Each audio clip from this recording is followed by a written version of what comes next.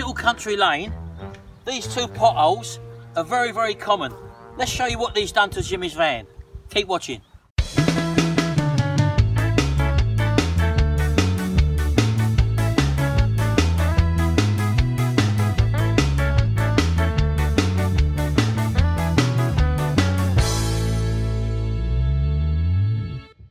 Well, as you can see, you've got one after another here, down a little narrow road like this. Jimmy pulled to one side to let a car go through, because this is only a narrow little road. Front wheel, straight along both of these, and let's go and have a look now and see what damage these have done to Jimmy's car. And if you actually look, there's three in the road there. So the first thing to do is to get the wheel off, get the car up in the air, and then we'll be able to see where we are, show you what I mean. See you in a minute.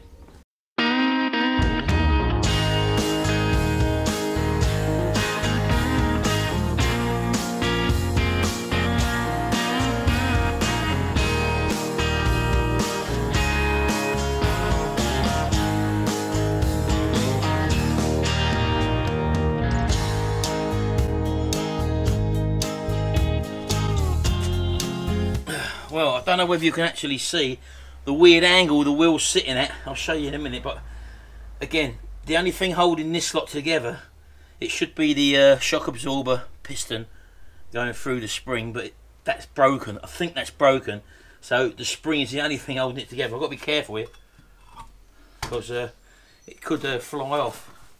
Right, let's show you what we've got under here. Oh, it's a bit dark, but I think you'll get the message. But look, up here, look. I can feel the top of the shock absorber there.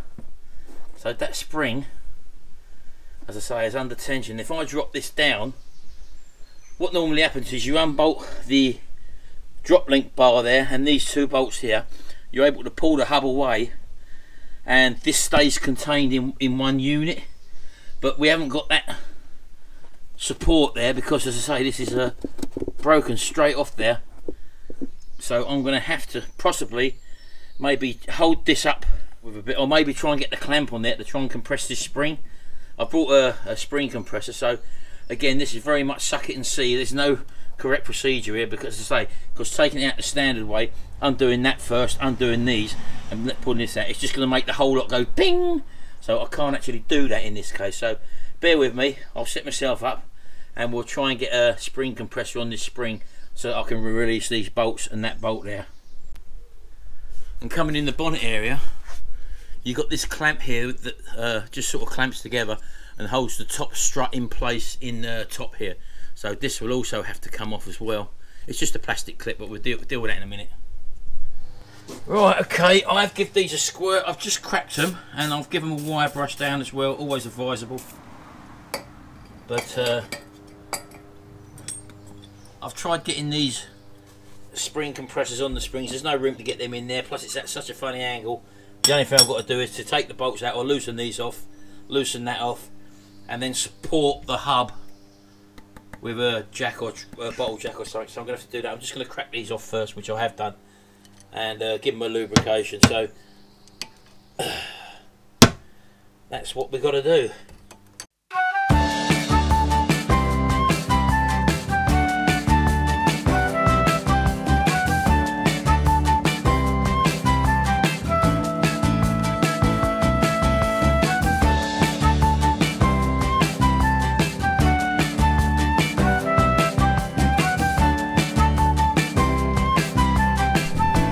Right, so in this case, because our shock absorber is broken, I don't want to take that fully off yet until I get a jack supporting the actual hub underneath, because that looks like that's the only thing stopping it coming this way, the spring forcing this way. So I'm going to support that first, as I say, and then we'll undo that nut fully. Right, I've just got this little bottle jack underneath the hub, and as you can see, I'm just taking it up a bit to hopefully take the tension off of that. Up there, that spring's really on the wonky, and I'm also not happy with it, so I'm putting some safety glasses on as well, just in case, just to take a bit of pressure off, I think. Right, okay. It would be handy to have two people there so someone could just hold that in there, you know, because I know that when I undo this bolt, maybe it's going to want to slide off the end of that. Let's have a look. Don't help that these bloody nuts are hard. Put some more squirt on there. Never nice, never nice. Bit of lubrication. Thing is, I don't think I've got the right size spanner holding back on that back nut, because Jimmy's got my 18mm, which I think that is at the back, at work. And you have to overcome problems, as you know, and this is a problem. Holding back on a nut that's tight, which you can't bloody undo. Typical, isn't it? I don't know, see, I don't think I'll be able to get an adjustable in there. I might be able to. As I say, this is pulling off at an angle. Oh, that's what I mean. If you've got your air gun here, you can spin it off pretty quick.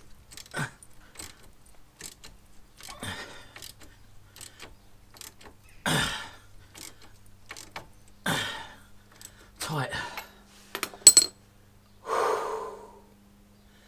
Tight as she comes. Could have done with a longer lever and all.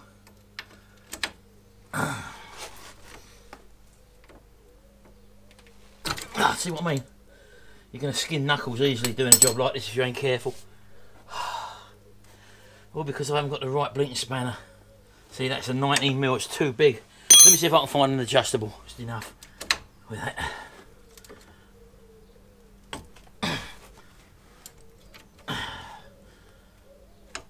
Gotta find the flats. Where's the flats to that? Again, I'm pulling at a bloody... See, it's tightened up again, look. Need a longer lever. You're fighting all the time with things like this, you know. Oh, no, that's come off the back, you see.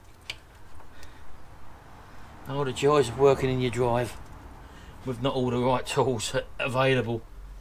Alright, hang on for a minute. I've got to have a rethink on this. I can't carry on like this. Right, well, I found an old Imperial spanner that's gone on there, and I've had to hammer it on. Don't forget, this ain't a blinking how-to video, by the way. This is how I'm coming up against problems and having to get over them. So, as I say, this ain't a how-to. Oh, it's come off.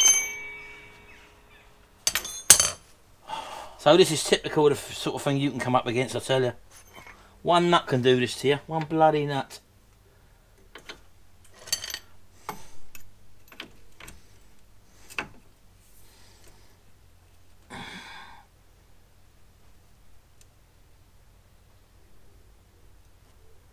Coming off again. Unbelievable, isn't it? And this is with cleaning threads up.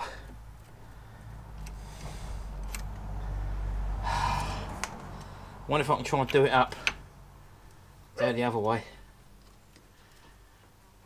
But that's going to be tight as well, you see.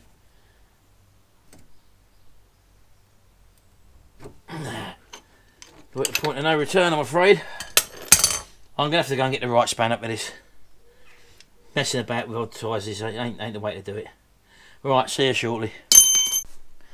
Right, I was able to get one of those box spanners on there, and hopefully that's holding it. There we go, look. That's really tight, that thread, isn't it? And what I'm also doing is lifting up the bolt as well. That's alright, it's going. But there is a lot of tension on this bolt, as I said to you. And you can't get a spanner on because it's tipping at an angle. What needs to happen is that needs to... Now I'm taking the tension off of that now, look. By jacking up that hub. And now, hopefully, get that in there.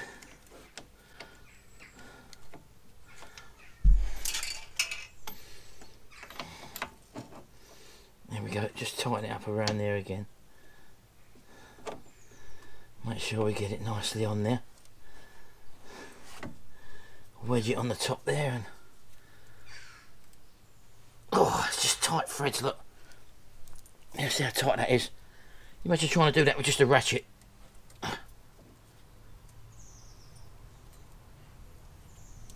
Now, as I say, I've got to be careful here because this could just ping off. So I'm putting my glasses back on. I've had to take them off because they were steaming up. Here we go. There we go, here we go. Here we go. See, always a way around the problems. Right, that nut's off now, look. Okay. And I've got to be very careful here now. As I say, because that spring could just pop out at me. The only thing saving me at the moment is that I've got that jacked up. See, that's out now, look.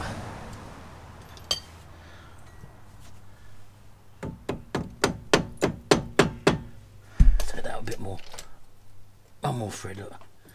There we go. That's the drop link out. In actual fact, that drop link's had it as well.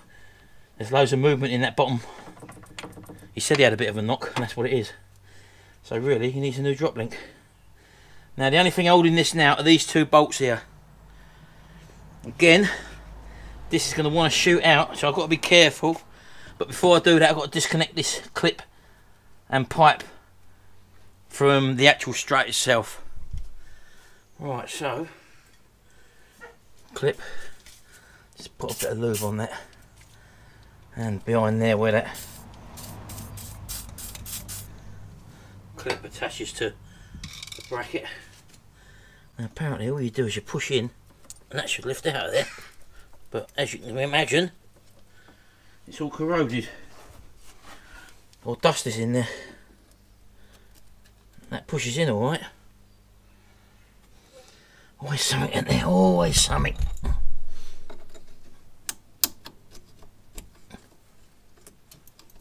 There we go. There it comes. Once you've got the clip out, there you go, look, it lifts off, look. That's just all dirty, look, that's all that was. So that's off of there. And now I've got to pull this clip off of here. Which again is easier said than done. Because that's going to be corroded as well. There we go. I don't know if you can see that, can you?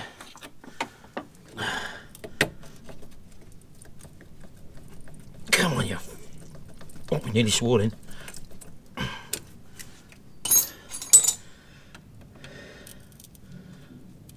There we go, look.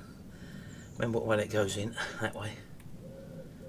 And hopefully this should pull out the front. There we go, and then that leads out of there. That's the strut free now, apart from these two bolts. But as I say, this is going to be the dodgy bit because we're under spring tension there. I'm just wondering now, as the drop link's not in there, if I let this down now, maybe the spring will take its tension off. And hopefully that tension will come off that spring. Let's put my glasses back on. I have to keep taking them off because I keep frosting up with a sweat because I'm sweating out here. There we go, gently down. Tension's coming off the spring. And technically speaking, there's no reason why it shouldn't drop down fully. I'm making sure the drive shaft don't go at a funny angle.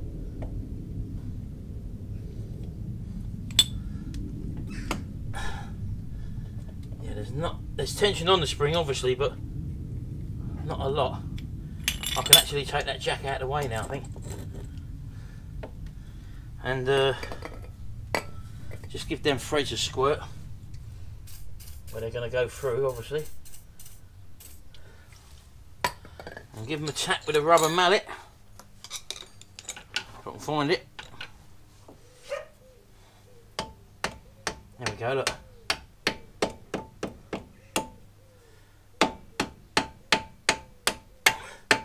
Right, okay, so they're still under tension, but not a lot. I'm just going to give them a poke through with the screwdriver. There we go.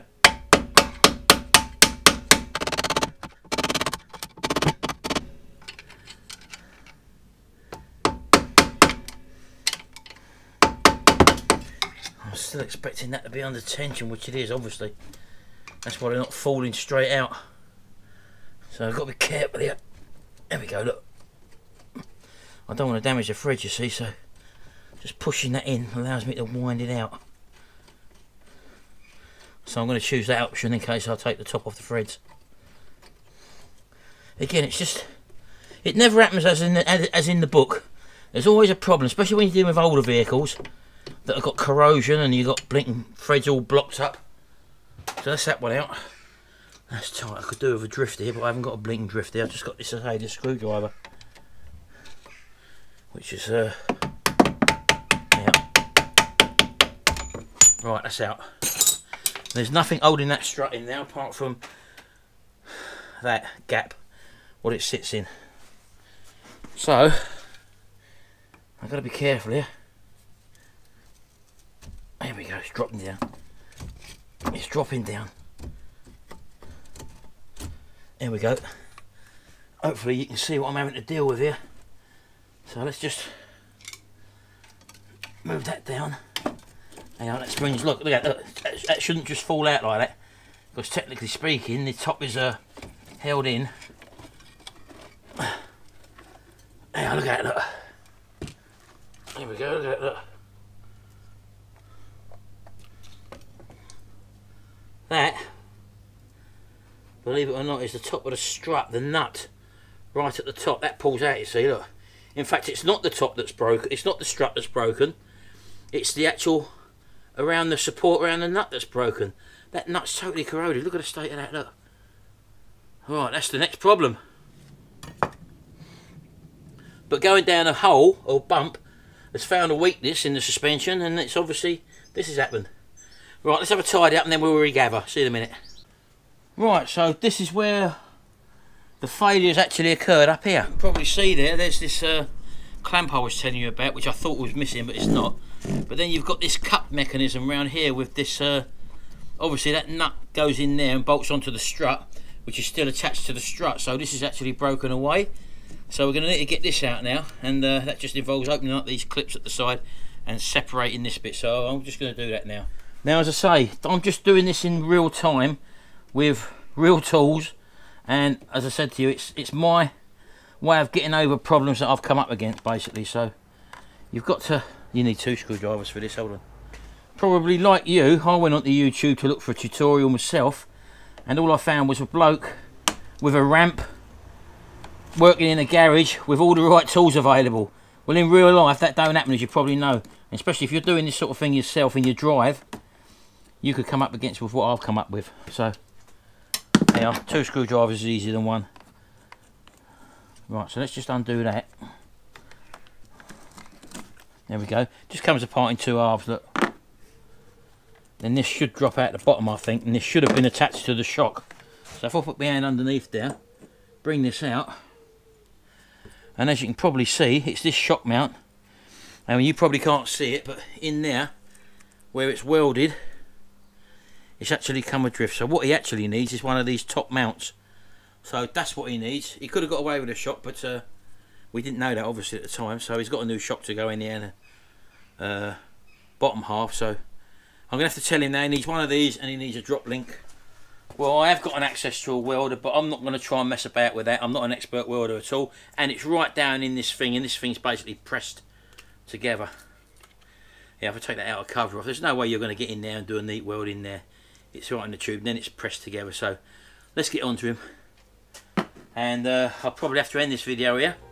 And yeah, I think I will do a part 2, just putting it back together. You might as well see that. But as I say, we'll be putting the drop link on, and also one of these. So we'll call this part 1. And this is the real way, what you could come up against. Not the same as a manual, but it's real life. Cheers. See you in the next video. Until then, bye for now.